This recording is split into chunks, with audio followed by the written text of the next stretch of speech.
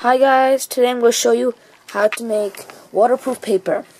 First of all, you'll be needing paper, of course, petroleum jelly, a pencil to apply it, and I'll be using another paper just to see the results without the petroleum jelly. Now first, let's apply the petroleum jelly. Alright, we'll put the paper down here, just move that, and carefully apply petroleum jelly and flatten it out like this, and like you can roll it a little bit,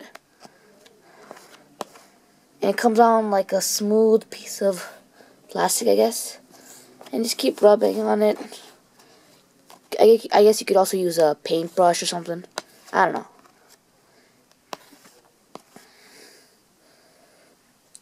Oh, that's too much. That's just too much. Okay, I guess that's pretty good. And remember, never do it on like carpet, because it could get stuck. So I'm doing it on a board. Okay, get it on right there, nice and nice. Nicely done. Touched it, alright.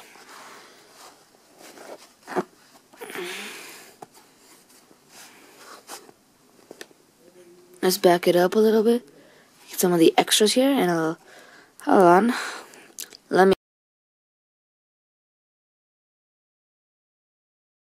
Alright, now I've finished applying the petroleum jelly onto this piece of paper. And now let's go to the bathroom and test it out. Alright. Oh, I forgot to bring the other paper. Let's bring that too.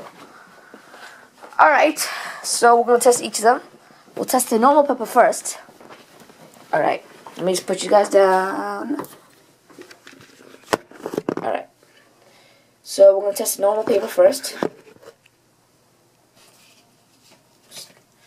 Alright, so let's just pour some water on there. And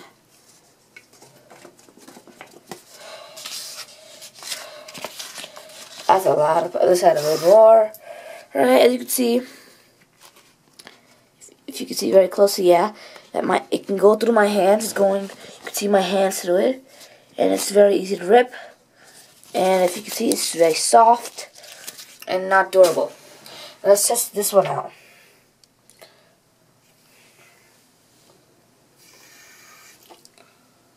Alright, let's put on where the petroleum jelly actually is.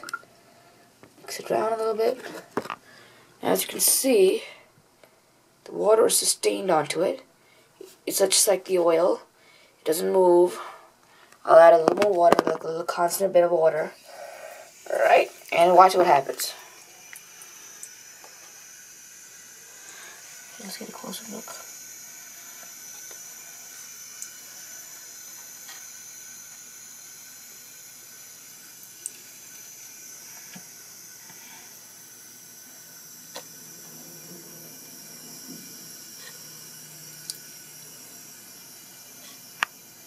You see, after continuous wipes, only the spots where the petroleum jelly has not touched, which is this tips in this part where because I don't want to touch it, but the middle has sustained a lot of durability.